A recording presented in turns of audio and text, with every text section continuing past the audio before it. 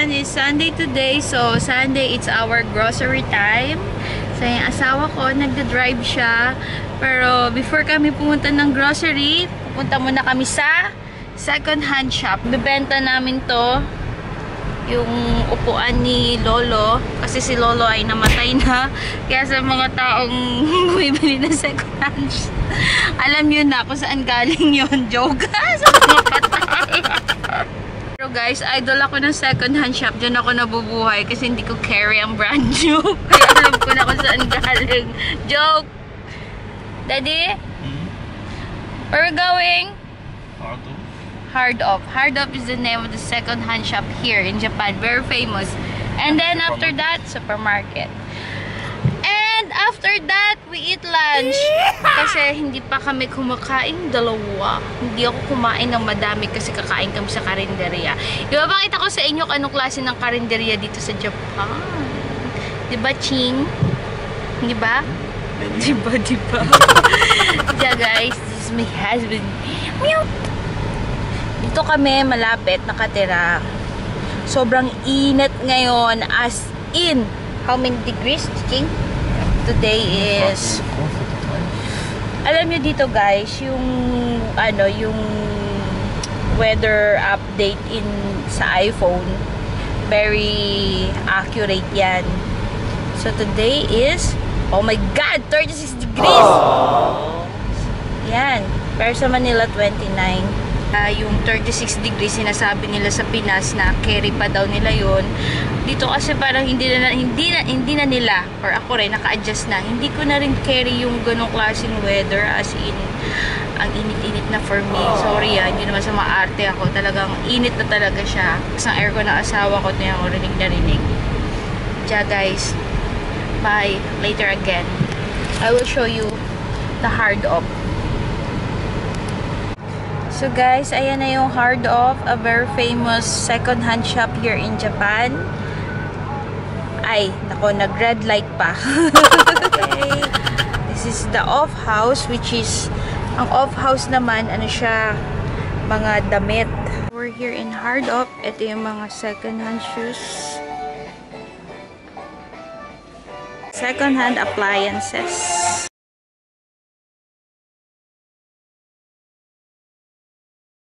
At yan, second hand.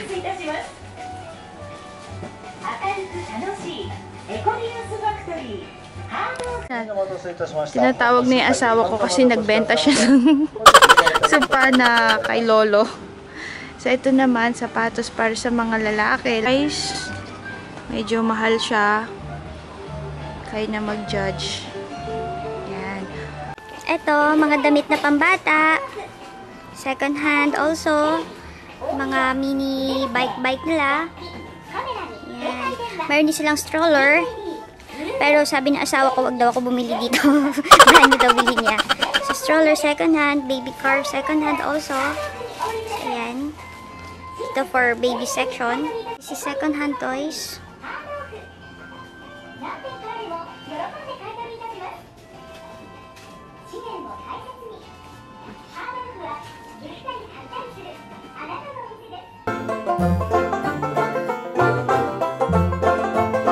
Yung sofa, how much? 500 yen. 550 pesos. 250 pesos na benta niya yung sofa ng lolo niyang namatay. Give that to Kasang. You use. So, ito naman yung mga damit na pambabae. So, summer ngayon, kaya ito, naglabas sila ng ganyan. Ito, ready for spring. Mga long na siya. Nabenta niya lang ng 500 yen.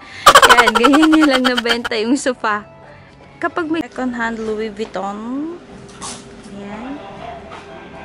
Yan. Second hand LV. Look the price. Yan. For sure, hindi galing sa patay yan. Naching. Second hand Gucci Yaya Dada. Gucci Yaya. Ang cute niya, oh, ano lang siya, kung sa Philippine peso, 15,000 pesos. 15 to... Mukha pa siyang bago. And then this one, second-hand Coachy. Yan. Second-hand Coach. Sa baba, second-hand Kate Spade. Second-hand shoes na mga branded. Yan. Mga second-hand wallet na mga branded. And si Prada.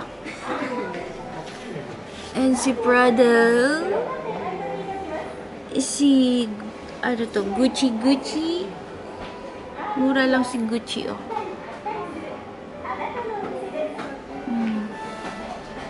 Second hand relo. Ayan. And kung gusto niyo naman ng mga cheap na bag, pero may mga Coach din dyan. Hindi ko alam kung class A or original. Nandiyan naman siya.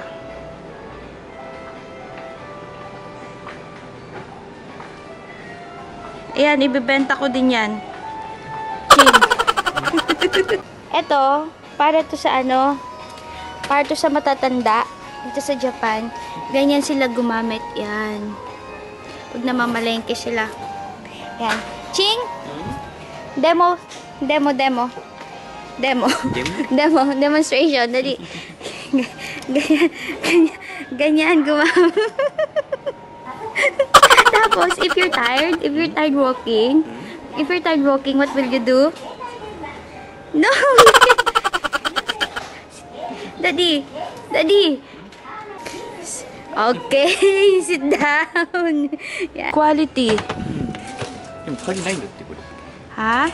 Kaginai? You can use naman this to lock, oh. You put... Magaan pati. Or, ayan. Diba? Disyo? So, this is also mga... Hindi naman siya branded, pero good quality bags. Daddy, come here. You're my model. Get me one, this Coach bag. So, yeah, how much? Second hand. 6,480 and in Philippine peso, almost 3,000 pesos. Second hand lang yan, Coachy. This is Gucci. Sobrang very old Gucci. Tingnan niyo yung ano niya, naka-ano na siya. How much? Almost 8,000, almost 4,000. Yan? Chigaw! 3,000 pesos. So, Gucci. Yan, may Gucci. Yeah, you hold like that? Aba, yeah. Aba, Papa, you're wearing Gucci. Very old Gucci. Ayan, mga Coach. Second hand Gucci. And, eto, cute siya. What is this? Marco Masi. Okay. Dito, mga second hand na mga gamit sa bahay. Yan. Meron din silang mga tasa. Iba, bago pa naman, mga hindi nagagamit ng mga Japanese. Binibenta na lang nila.